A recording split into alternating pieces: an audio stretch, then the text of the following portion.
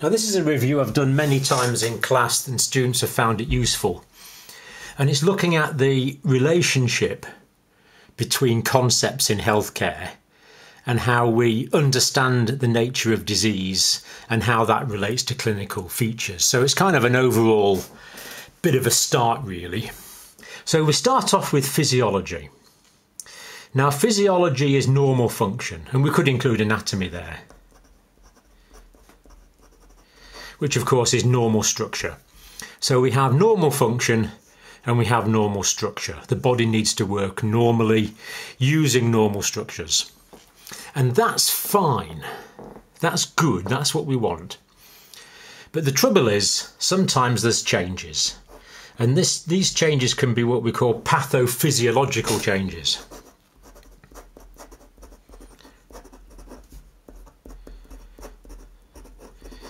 So physiology can change to pathophysiology, and pathophysiology is abnormal function.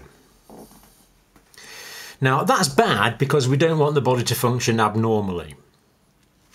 But it's good because it gives us an opportunity to work out what is going on, because pathophysiology will give rise to clinical features.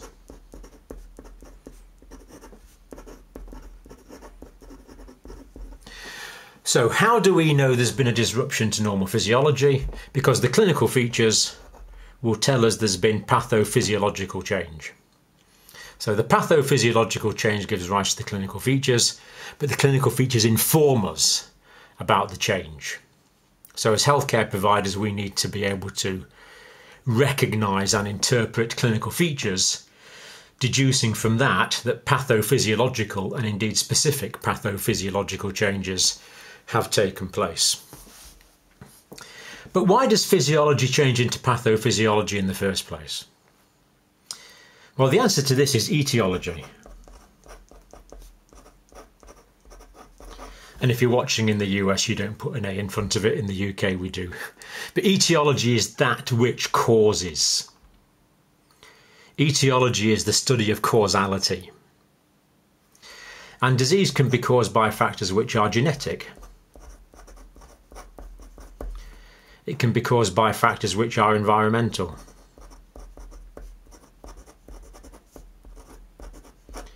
And we do separate talks on these possibilities. But it can also be epigenetic. So there can be epigenetic factors that are etiological. Now epi actually means upon, or lying upon, or over, or above. And these are epigenetic changes are phenotypic traits, that is traits in the cell or in the individual, caused by environmental factors. And these environmental factors are switching genes on and off. So it's not changing the genetics. The genetics is about the DNA, the genes that are actually present. The epigenetic factor or epigenetic factors can switch genes on and off, affecting how cells, if you like, interpret or read their genotype. So there's a dynamic interaction here between the environment and genetics, giving rise to these epigenetic changes. And they actually change the transcriptional potential of the genotype. In other words, deciding which gene should be read and which one shouldn't, in effect. So, for example, if fetuses are malnourished, that can give rise to hypertension and metabolic syndrome in later life. So genetic environment, epigenetic factors are etiological, and they cause alterations to physiology to give rise to pathophysiological changes. Now, how do we know what clinical features have occurred? Well, there can be signs, or there can be symptoms. Now, a sign is something physical that you see. So if you want to know if there's a sign, you would look, or you would listen, or you would feel, or you would tap. These are the classic methods of investigation of clinical signs: observation, auscultation, palpation, and percussion. So you might look and you might see cyanosis. You might listen and you might hear crepitation. You might hear crepitations in a lung or crepitus in a broken bone. You can feel and you might feel a tumour. You can tap and you might find dullness indicating lobar pneumonia or a full bladder or whatever it happens to be. And indeed to signs, I think we can add smell to that. So you might smell the change associated with diabetic ketoacidosis. You might smell the characteristic odour from a wound indicating Pseudomonas infection. So symptoms, on the other hand, are things that people tell you about. So a sign is something that we detect, a symptom is something that the patient informs us about. And sometimes we can use tools to help us with this. For example, we can ask patients about their level of pain on a score of 0 to 10. Or we can do a PQRST assessment of their pain. Provoking factors, quality, region, timing of the pain, and S stands for something else I can't quite remember just now. But we can do a PQRST of pain. So the symptoms are what the patient will tell us about.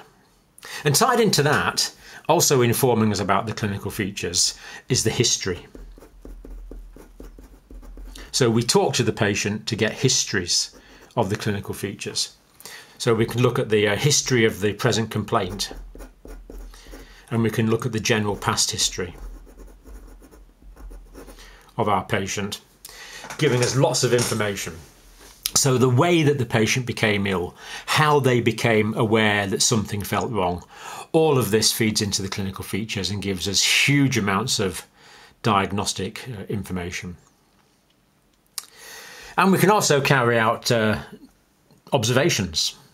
So clinical features can be informed by our observations. So you might think of doing the patient's temperature, or their pulse, or their blood pressure, or their oxygen saturations, or whatever it is. Observations that we make, very often routine, but we know what the normal is, so we can recognise if there's variation from the normal. If there's variations from the normal, that will give us information about the clinical features, and from the clinical features we can infer what pathophysiology is going on. So there can be observations. And also we can get information from investigations.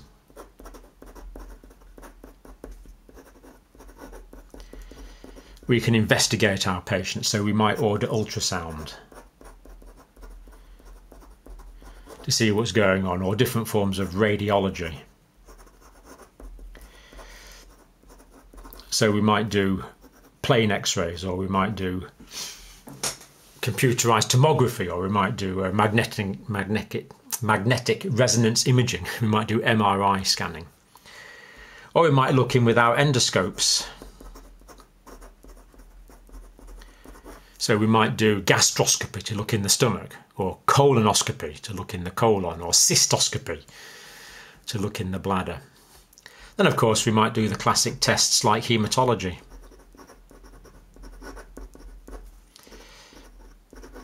So hematological investigations might look at, for example, hemoglobin concentrations, or platelet counts, or the number of white blood cells to see if there's a leukocytosis. If there's an increase in lymphocytes, a lymphocytosis, that might indicate viral infection, or an increase in monocytes that might indicate tuberculosis, or an increase in neutrophils which might indicate bacterial infection. So hematology can tell us all sorts of things, as can biochemistry. Very common investigation: what's the urea, what's the electrolytes, what's the sodium, what's the potassium, what's the patient's cholesterol, all these chemical things. And of course there's a microbiology as well, don't want to miss anyone out. So microbiology can give us culture and sensitivity tests, diagnosis of what bacteria are present and what antibiotics would be good. There can be viral studies. So all of this information is helping us to assess the patient. And once we've assessed, we can plan. And once we've planned, we can carry out interventions.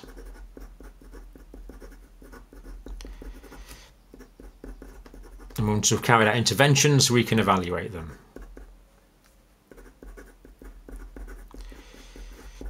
And when we evaluate them, that will feed back into another cycle of assessment. So the whole aim here really is that we can carry out interventions to actually help our patients. Positive interventions. We should be able to give rationales for these interventions based on research, based on evidence-based practice, such as expert opinion and patient preferences. And as we intervene, we evaluate the effectiveness of those interventions and allows us to reassess and plan what to do next. So we have all these different concepts. We have this core idea that the pathophysiology is altered physiology, altered anatomy, giving rise to clinical features. But we know that all of this is determined by our study of etiology, altering the physiology, giving rise to the pathophysiological features.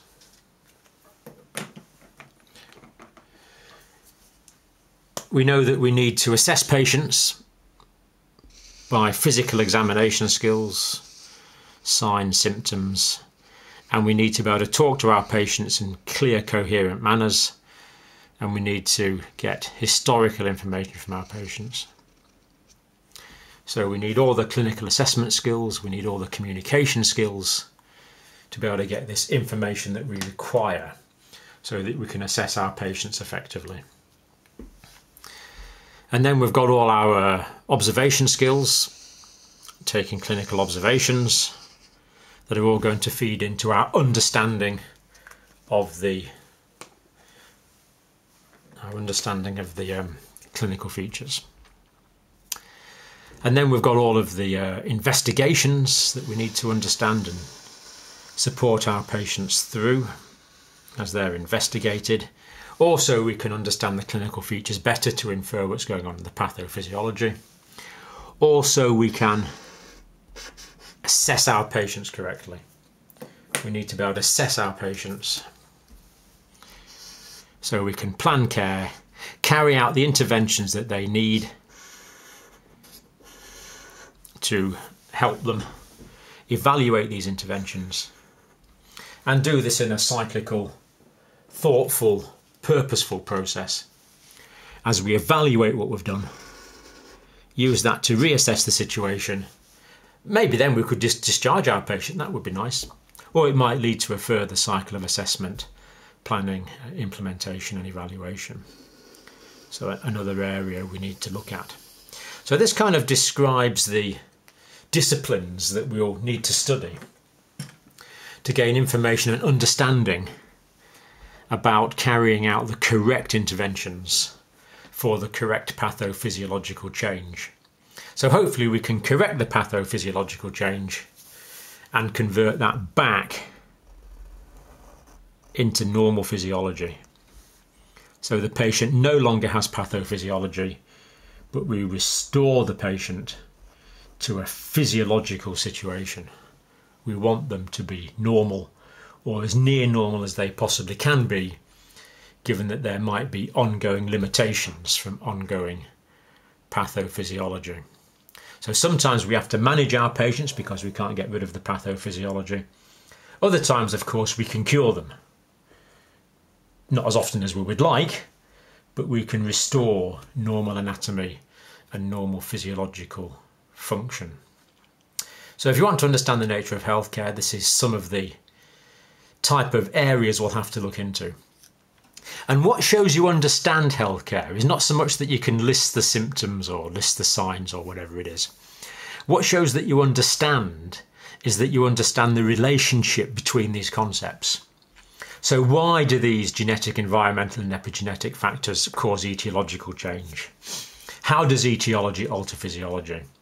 How does physiology give rise to pathophysiology? So if you want to show you understand these things that we're talking about, these need to be arrows. What we're actually showing we understand is the arrows. So we could teach school children to list signs of clinical features or to list observations. But you as a professional, my question to you is, do you know what these arrows mean?